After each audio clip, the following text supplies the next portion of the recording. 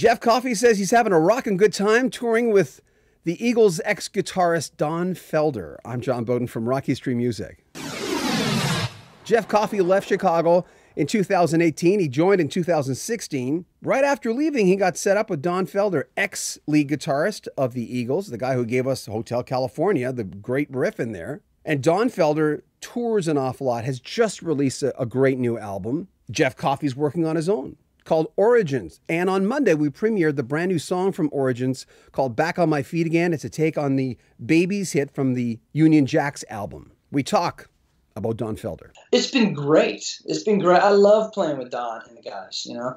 He's got a really good bunch of guys out there with him. And, you know, Don is out there having a great time. He's really enjoying himself, and you can see it, you know.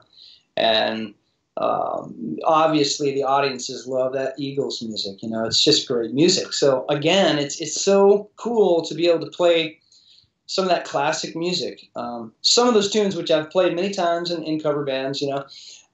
But it's pretty damn cool to look over there and say, yep, that's the guy. You know, that solo that I've heard many times, he's playing it right now. That's the guy. It's pretty cool. I was just mowing the lawn before I got here, and it was in my head. I'm going, okay, and I do a lot of typical stuff like that before I do interviews. And I'm mowing the lawn, and I'm thinking to myself, it's amazing how people know now. I think I'm mowing the lawn, I'm going, Don Felder, people know now. They really know now. Because sometimes Fairweather fans don't always know every member of a band. Right. It's a lot for them. Peter Cetera on some of those summer tours. Some lady came up to him and said, Peter, you haven't aged a day. So really? I was like, what do you say to that? Thank you. You know? Oh, no. Yeah. But, yeah, I'm surprised with that. But, you know, you do have the hair, and he went blonde. He had blonde hair for a long time. Right. Yeah.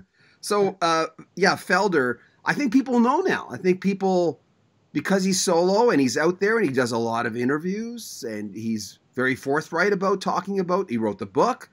Yep. All those things after a while gets people, people know that, yeah, he's that guy.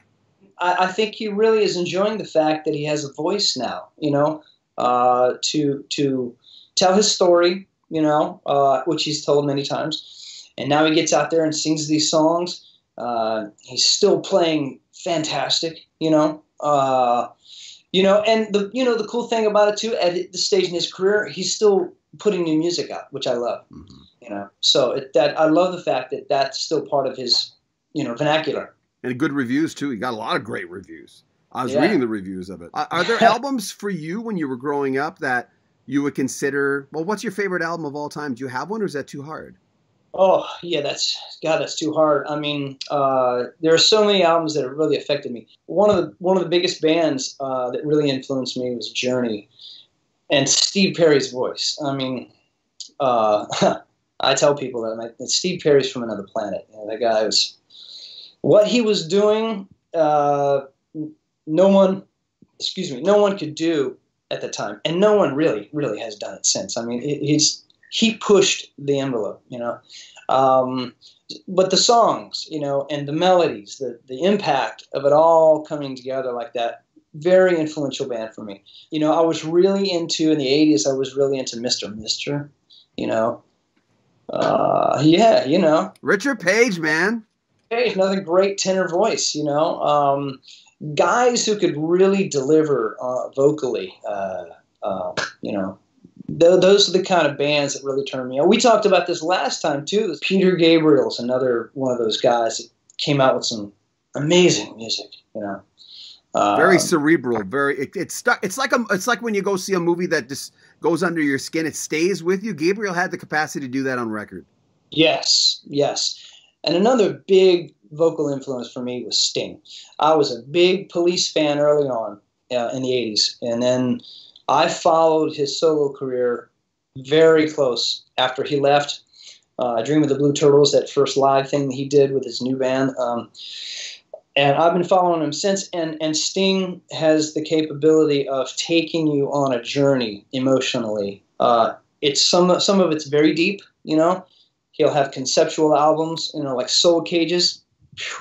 You know, what an amazing story from start to finish. It's all about, you know, the story of living living near a shipyard and sailing. And there's all this imagery stuff. And it's just deep, moving stuff. That kind of stuff really influenced me. Jeff Coffey Week on Rock History Music. You know, we've never done this before. We've never premiered a video. It was actually a very exciting thing to do. We're really excited about possibly doing more of this kind of thing with artists and having a week where we really spotlight one particular artist and one of my favorites and such a good guy, Jeff Coffey. You know, when there's been a lot of drama around Chicago, Jeff has always kept it clean. He's always taken the high road. And we should have more of that. Hey, dirt sells. It does. It would get me a lot more hits, but I don't want hits that way. And neither does Jeff Coffey. So back on my feet again, the Baby's hit. We premiered it on Monday. Check it out on this channel. Go to Jeff Coffey Music on Facebook. And tomorrow we talk about social media. Now, Jeff is a guy who's really done it right when it comes to social media. Talks to his fans all the time. That's our conversation coming up tomorrow. That and a lot more. Make sure you subscribe to our channel, share our videos, and comment on them as well. I'm John Beaudin from Rocky Stream Music.